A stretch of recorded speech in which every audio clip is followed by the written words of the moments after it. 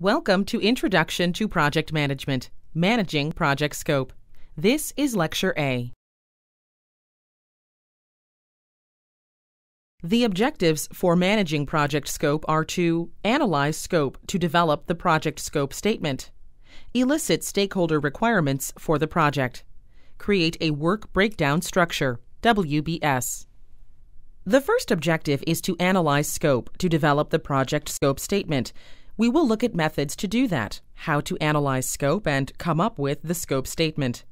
Next, we will talk about eliciting stakeholder requirements for the project, and then look at the close tie between scope and requirements. We will also create a work breakdown structure. In other words, this unit talks about two actual products that will be supportive of your work in project management: the project scope statement and the work breakdown structure. When we talk about objectives in terms of requirements, we use the term elicit, and it might be somewhat unusual, but that's the term that's widely used in the process of determining requirements. You may hear discussions of collecting or gathering requirements, but really it's a process where you can't simply go around and pick up requirements as you would pieces of paper. Requirements often need to be drawn out from stakeholders to understand what they really want from your project. This is more of an elicitation process than gathering or collecting. Stakeholders often don't know what they want from a system, so as a project manager, you have to help them define for themselves what the system is going to do. Teasing out these requirements is a highly interactive process, but necessary in order to plan the work and estimate the resources effectively. We will focus on the first two objectives in Lecture A. This unit deals with managing project scope. This brief overview relates to the efforts of a project manager to first define the project scope and then keep track of it throughout the project. Project scope, in general, is really the work to be done on the project. It's important to keep in mind that we want to describe not only what is included in the project, but also what is not included in the project. We are essentially trying to draw a boundary around the project and clarify what's inside and what's outside your project scope. It may be somewhat surprising that there is an entire unit dedicated to project scope, but that will also suggest to you how important it is. Projects are unique, so there is no blueprint for what is to be accomplished by any project. The uniqueness of a project means you really need to define the particular project scope for your individual project. You want to define it as precisely as possible at the start of the project so you can specify the resources you need to do the work and how much time and effort will be required. Once it is defined, the project scope is susceptible to being modified during the project. As you go through your project, you'll learn more about what's required, so it's quite natural to have some changes in requirements throughout the life of the project. However, any expansion of work, called scope creep, is very important to manage because it can be very destructive and can put the success of the project at risk. Added work in scope creep hasn't been planned, and the resources haven't been set aside to do it. As a project manager, you'll want to make sure that no work is added to your project unless it has been explicitly considered what the impact will be on all the resources and staffing and any other activities that might be affected. This will be covered later in the unit. Requirements help to make the abstract project concrete. That in turn links to more requirements. Clinical people often have wonderful ideas and will come up with those throughout your project lifecycle. It is important to understand and to control these ideas and additions to the project to keep scope creep from getting out of hand. You will learn the effective definition and ongoing management of scope and how critical it is to the eventual success of the project. We focus a lot on techniques for defining and managing scope and will emphasize the importance of eliciting requirements from stakeholders. We mentioned these two key deliverables and how to prepare them: the project scope statement and the work breakdown structure, and we want to emphasize the tight relationship that exists between project scope and requirements. There is a clear distinction between the extensive work needed at the start of the project to first establish requirements and define the scope, and the continuing effort of you and your team throughout the rest of the project to manage the scope and the requirements. Part of this management is ensuring that scope creep does not occur and that you have effective and explicit methods for handling requests for considering extensions of scope and changes to the requirements. It's very important that you appreciate all of these points and the importance of them going forward in terms of managing scope of your project. How does managing project scope fit with project management? Defining the scope of the work as clearly as possible in the early part of the project is essential. It is going to determine your ability to define the project and estimate resources. It determines the budget, schedule, time, and staffing that you will need to have on the project. Defining the work and defining the scope are foundational activities in building your project team. Make sure you have the talents and skills on your project team that you really need based on the project requirements. In an HIT project, clinicians often have wonderful ideas about how to make the project better. But are they in the original scope of the project, or are they just add-on pieces that will add more work to the project but not make it better? Each of these ideas will have to be analyzed, defined, and either accepted into the project with a scope change statement or rejected. Why is it important to manage scope? A lot of experience with project management exists across a lot of domains, including health IT projects, and experience tells us that failing to manage scope is a leading cause of project failure. Remember, scope creep can go on without notice, so it's very important to identify it and manage it effectively. It's easy to understand that scope creep can occur, but sticking to the project scope statement is really not as easy as it sounds.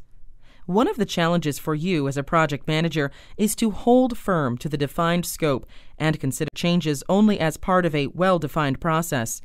It can be very tricky and require your skills and judgment as a project manager. It can be tempting to just go along with customers who want changes on the project.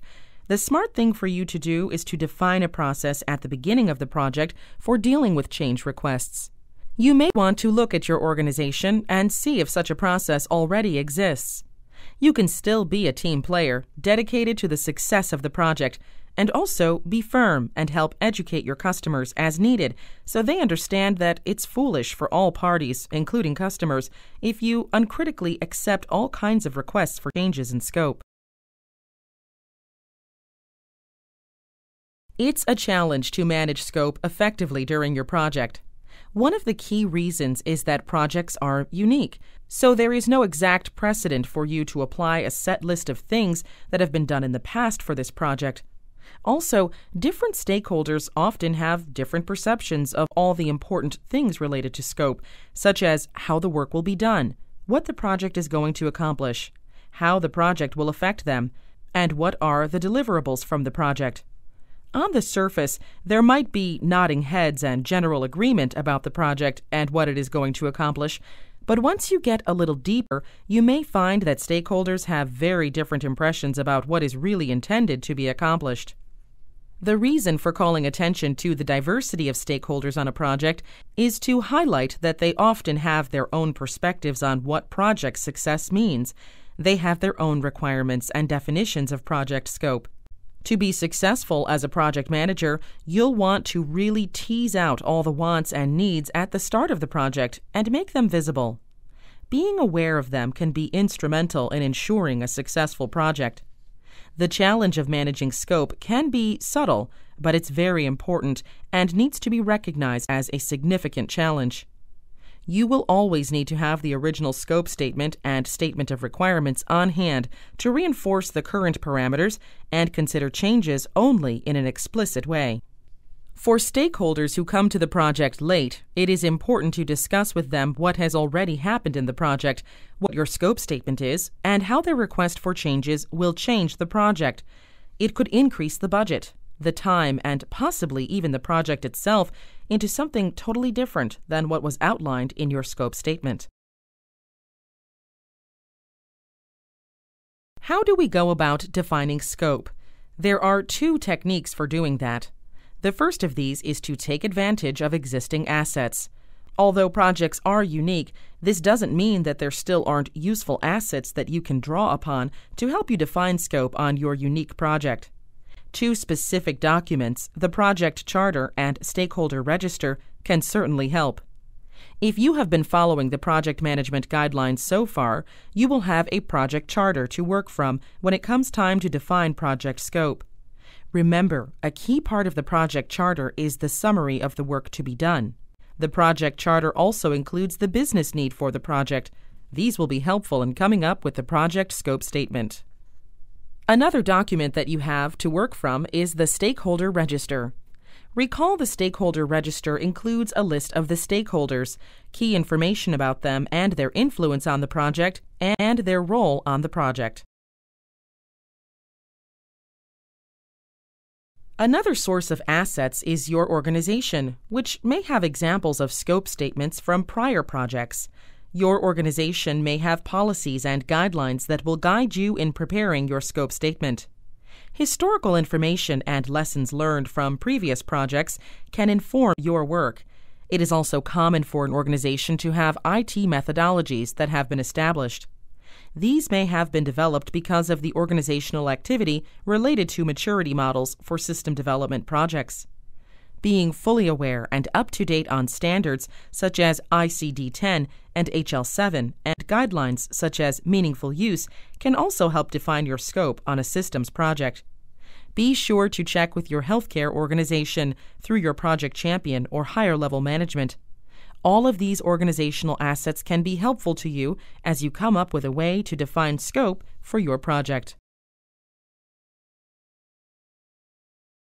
A second major technique for defining scope is to engage your stakeholders, and this has a twin benefit. The explicit benefit is in finding out what stakeholders want, what is their interest in the project and the products from it. But a second benefit is a psychological one of engaging them in the success of the project, getting their buy-in for what you are doing. So talk to the whole range of stakeholders. They could be sponsors, customers, users, functional managers, representatives from partner organizations, vendors, consultants, and so on. Talk to them about system boundaries, figuring out what they consider to be part of the system to be built, or services or processes to be developed, and what are the services, products, or systems that are outside of the system that you are building. Have stakeholders help you understand the system boundaries. Use diagrams whenever possible.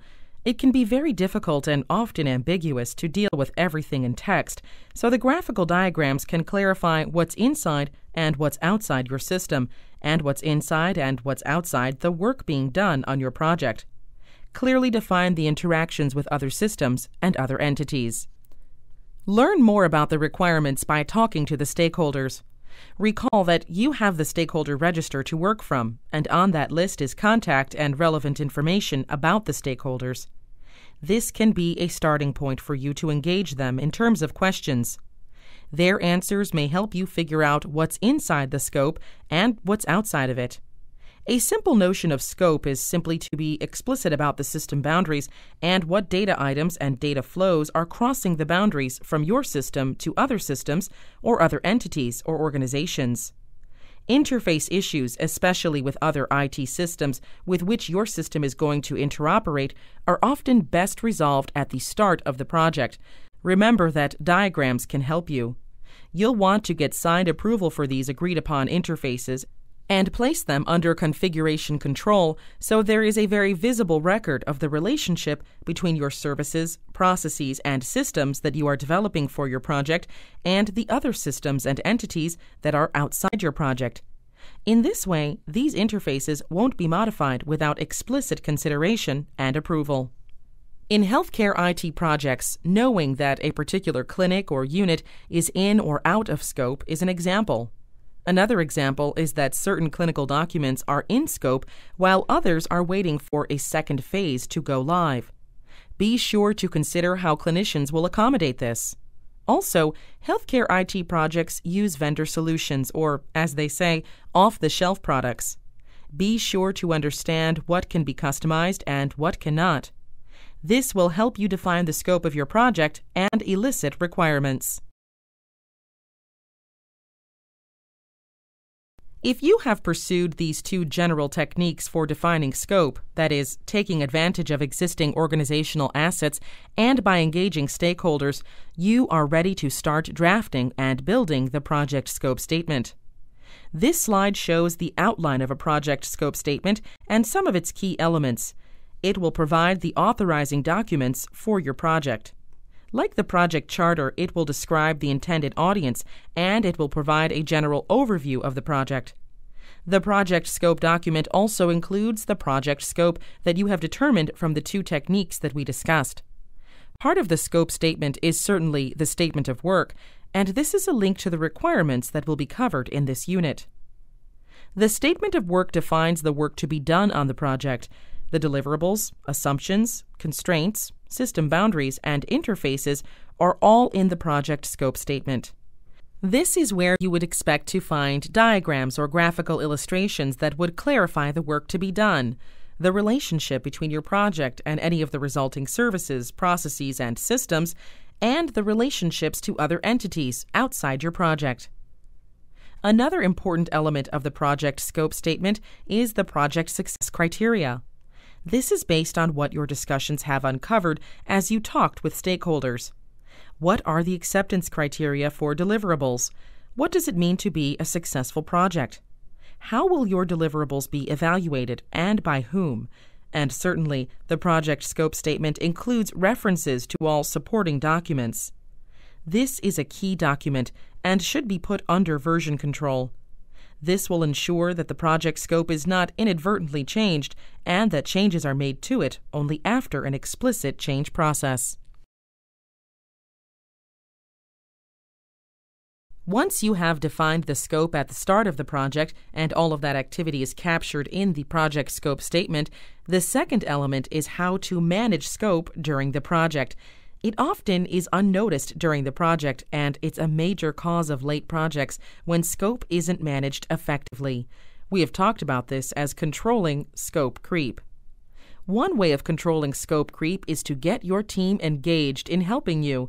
You must remain diligent throughout your project to ensure your team works only on activities that are defined within the scope statement. Make sure your team really understands the scope of your project so they can be on the lookout for activities and events that may violate the intended and defined project scope.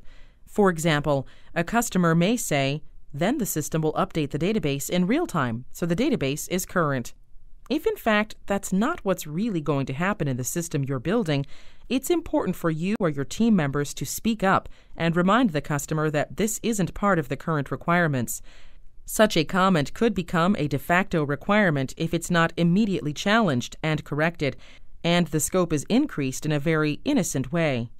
You have to be clear about what's in scope and how customers and other stakeholders appreciate the importance of all elements of the project remaining within scope.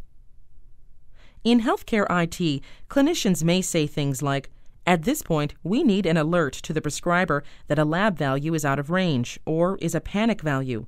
Or they might say, "We need to have a drug-to-drug alert pop up at this particular point." These could be examples of scope creep because you may not have those lab values in your system, or you may not have drug-to-drug allergy information. Be sure that everyone in your group understands the clearly defined process for managing scope to deal with changes like these. This concludes Lecture A, Managing Project Scope. In summary, we have discussed how to analyze scope and come up with a scope statement, how to elicit stakeholder requirements for the project, and the close tie between scope and requirements.